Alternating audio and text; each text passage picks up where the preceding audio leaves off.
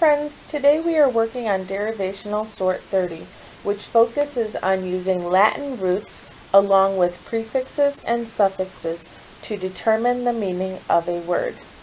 Let's get started with the Latin root of spect. Spect means to look at. When we add the prefix in, we add the meaning of into, so it means look into something. But when we add the suffix of un, it means the act of. So our word literally means the act of looking into something. Let's go ahead and look at a couple other words with the spect root word.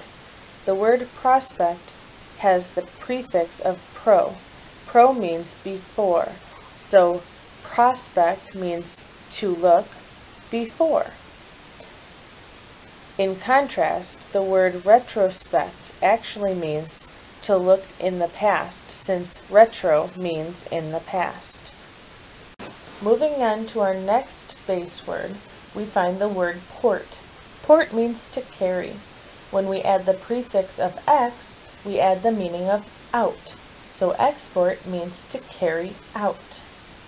We can contrast that word with the word import.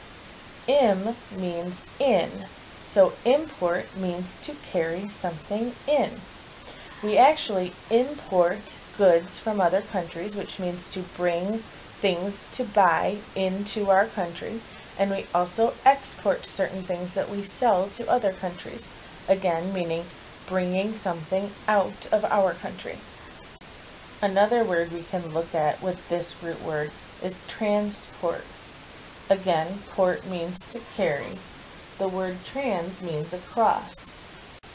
Our final base word this week is form. Form means shape.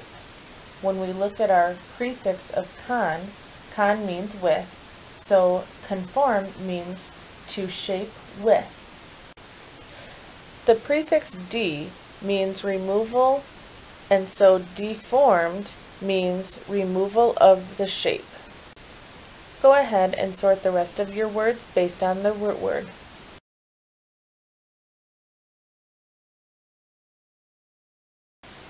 How did you do? As you study your words this week, it would be helpful to look up some of the words that are less familiar to you and see if you can determine just how they got their meaning based on the prefix, suffix, and Latin root word.